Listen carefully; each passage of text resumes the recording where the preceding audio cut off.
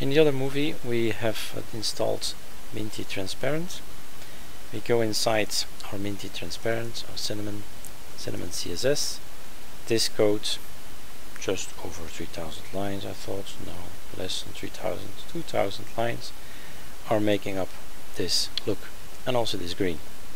We want to get rid of this green, so we're going to look for a gradient, RGB, some kind of gradient that makes this thing green. Then I thought, well, maybe it has something to do what's active. So I said, let's find things that are active. Find. Scroll down, and here you see something. Here it says our background color is white. Pop-up slider menu item, background slider is white. No, that's not it. But the slider active background color, this is not white. What is this? So I copy pasted it, went to the internet, just put it somewhere so that Google can find it. And you have this color and that color. Which one is it now? This is the color I found earlier on, I think. So this is the green color. So I had found my code that defines the green color. That's the first thing you have to find. What's the definition of that color? Okay. What's next? Next is finding these codes and changing it to blue. Okay. What kind of blue? Well, the kind we're using here, for instance. So gpic, enter, take number 2 for instance, go to the blue. It should not change the color, then you're in the right place. This is the color I want, and this should be the code, RGB code. Okay, we are almost getting there. So Ctrl H, this is the code of blue. It has to become blue. I don't need spaces. Thank you, no spaces. This is the code of green.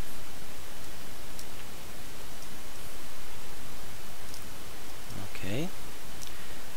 But this has an A. Why is the A? The A is for transparency. Of course, I want to keep it transparent. And 0.8.5. Yeah. But I will choose 7. I thought that was nicer. So what it says here, if you find this occurrence being green, change it to something that's blue. Okay, let's find everything that's blue, and we just hope we're not changing too much. May I remind you that this is working with a gradient. A gradient means from lighter yellow to darker yellow, for instance, from white to dark. Yeah, so it's a starting color and a stopping color. So we are just changing one side. But anyway, we have to start somewhere. So let's try one of them. RGB. Let's see if there are no mistakes. No. Replace. Find.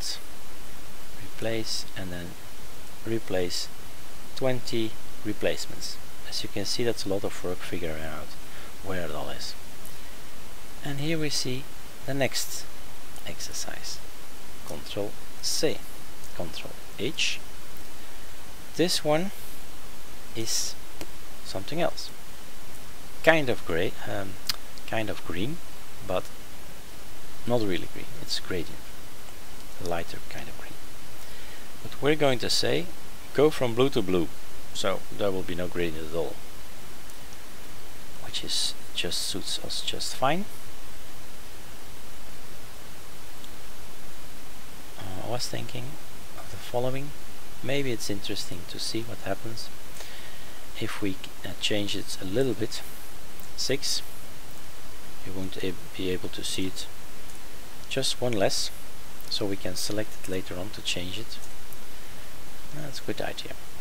So now this is also blue, but just one figure less, so that we can select it and change it back to yellow or blue or anything else. So fine, let's see how this works. So we're getting the gradient start, yeah, correct, and we're going to change it to something else. Let's try one, find, and let's try all of them. 16 matches, 16 replacements. I think it's time to take a peek. Ctrl S to save it, and let's have a look by using this little icon here, which is an applet I have installed with just restart summon or restart summon. There are two of them here, but this one is installed. This is active, and let's see what happens. Last look. Well, it's of course already active, but it's still green. And refresh. Let's hope it's blue.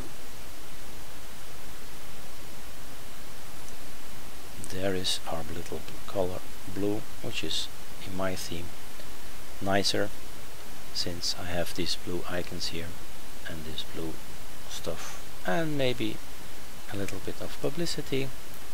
What if I took a sardi flexible with it?